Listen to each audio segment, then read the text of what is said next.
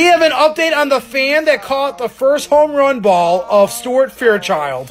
He's from Kentucky. Apparently that's Cincinnati Reds country. I didn't know that. And one of his sons is celebrating with him as he caught that ball barehanded.